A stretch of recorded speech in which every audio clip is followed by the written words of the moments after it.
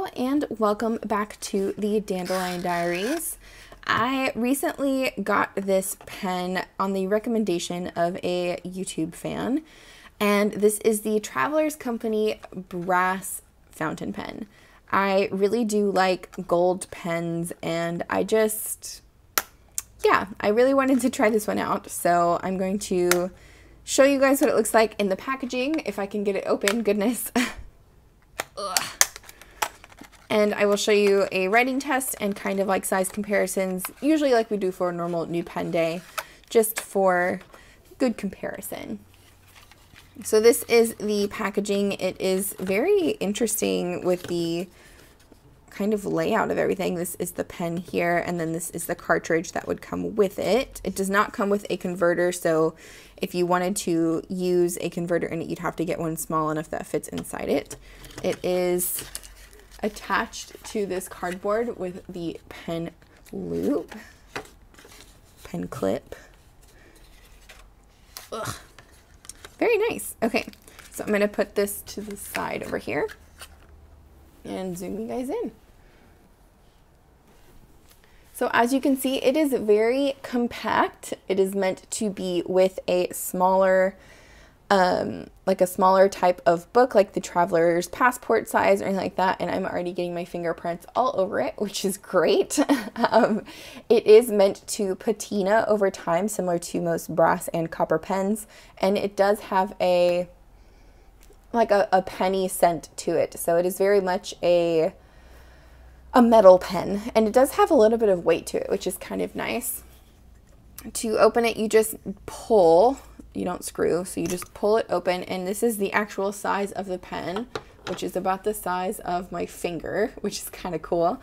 And then to write with it, you would post it so it would be a comfortable size. And this is actually really nice. It is a little slightly heavy, so your hand might get tired if you're writing for a long time with this, but I really do like the feel of just the whole body being copper. That's really nice. It does have a steel fine nib. Fine is the only option. You don't get a choice. It is just how it comes. And if you wanted to insert the converter, or not the converter, the cartridge, there we go. Forgot the word for a second. You just can hold on to the nib here, unscrew, and the thing pops out. You can also, I believe this section comes off too. Yeah, the metal section does come off as well. So I guess if you were able to get a similar nib size, you would be able to change out the nib, just because that did unscrew very nicely. But we will leave it like this for now. Let's go ahead and do some size comparisons. And I'm only really going to compare it to one pen, and that is the Kaweco Sport. And here is the Kaweco Sport. So if you like the Kaweco Sports and you want a brass pen, honestly, Travelers Company is not a bad choice because they are darn sure close to the same size. So the Kaweco does unscrew. So this is it unposted. Let's hope that it doesn't roll away. And then there's the Travelers Company unposted as well. So as you can see, Travelers Company is very much a teeny tiny little pen, perfect for traveling. And then if we go right here to the other pen, if we post it this way, it does, the Travelers Company pen is actually a little bit longer than the Kaweco. All right, so I'm going to go ahead and clean this pen off, and then we will do a quick writing sample. Okay, so this is just a 𝗦𝗃𝗍𝗄 A6 notebook, and I'm going to flip to a clean page here. And I'm going to be dip testing because I don't want to put the cartridge in the pen, and I don't have a converter that I'm ready to put in this pen either to ink it up. So we're going to be using Waterman Black to test out the writing.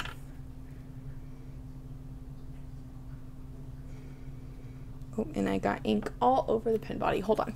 So this is the Travelers Company.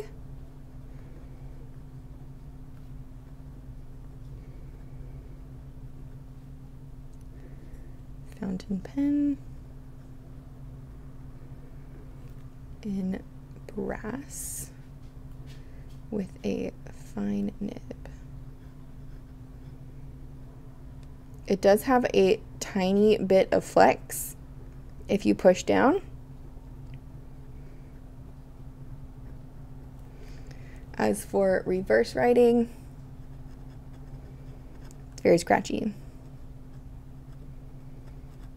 But overall, this is a good little writer. So if you wanted to travel with this bad boy, this would be a good choice. I mean, it would probably take the path of least resistance because it is metal, but very nice. It does also have the Travelers Company made in Japan engraving on it that I just noticed. But let's compare it to another fine set of pens. So this is a Pilot Vanishing Point in a fine nib.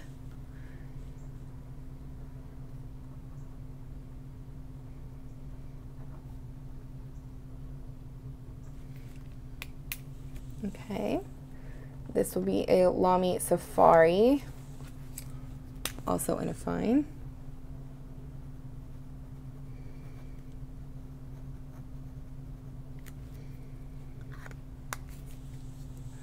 And then I'll go ahead and compare it to my 𝗦𝘃𝗽𝗄𝗃, which is also in a fine nib.